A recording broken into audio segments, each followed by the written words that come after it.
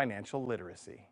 Financial literacy is something that is very prevalent in everybody's everyday life, and I think it's something that we don't learn. Financial literacy, is something that's so important, and even with the support system that I had, is something that I really didn't get exposed to until later on. Partnering with Stash 101, Brennan, Scarlett, Ndamukong, and Katya set out to ensure 160 kids in the Portland public school system in the city they all call home can't say the same thing.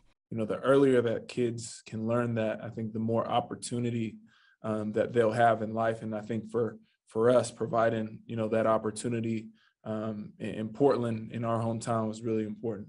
Students learn everything from the difference in types of banking accounts to how to budget, how to invest, and the progress was almost immediately measurable. We start off with kind of like a pamphlet where you have to fill out some questions of kind of what do you know and what don't you know.